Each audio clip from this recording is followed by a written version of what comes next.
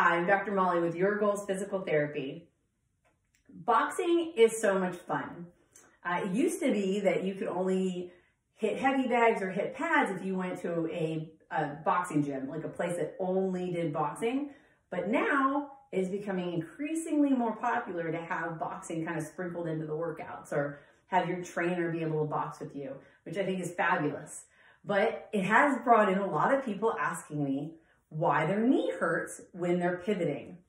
And which everybody that comes to me with that problem, they're very shocked because you think of boxing as being an upper body thing. And even though they tell you to stand this way and you are moving your whole body, you really only think about injuries of boxing being an upper body injury, specifically more shoulder and wrist, right? Well, it isn't that uncommon to have knee pain when you're pivoting. And so in this video, I want to go over what can be causing the knee pain and then how you can get rid of that knee pain. So that we can all calm our minds down and not blame our poor knees on just being weak. Because, and that, that's what a lot of people do. They go to box because they know that their legs are weak and they always have knee problems or knee pain. And this is just one more thing that gets added on to their bad knees. Well, it's not your knees, okay? So but let's talk about a few reasons that your knees would have extra stress while you're boxing.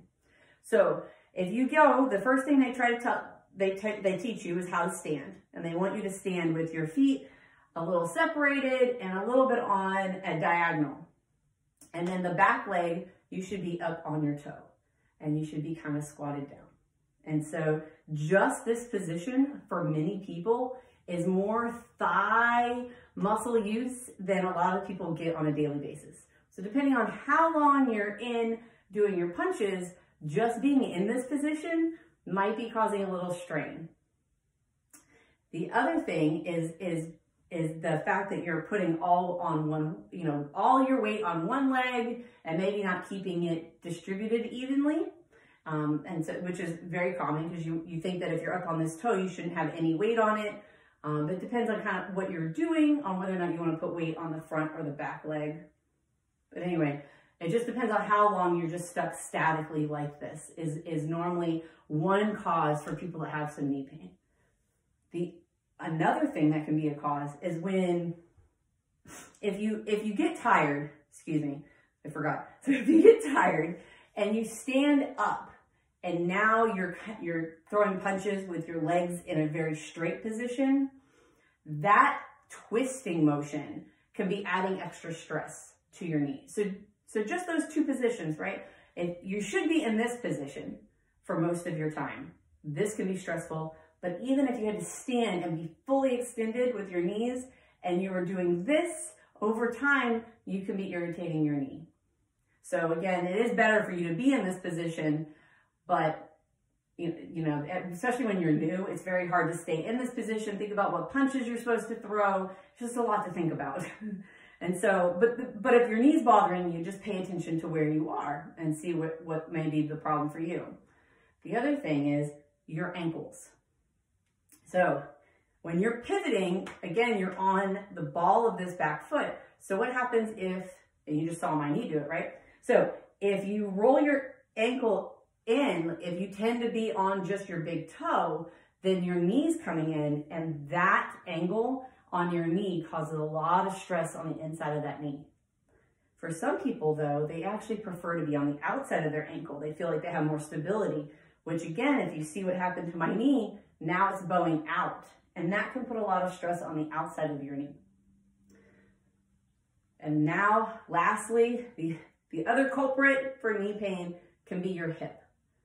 So if one hip is not strong enough when you're on one leg and your hip drops out one side or drops to the other way, that, if you see my knee, right, depending on what happens with my hip, my knee also changes position.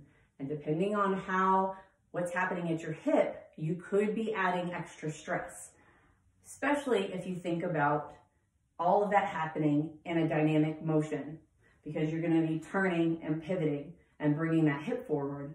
And if your ankle's here and you're driving it forward, see how much that can cause some stress?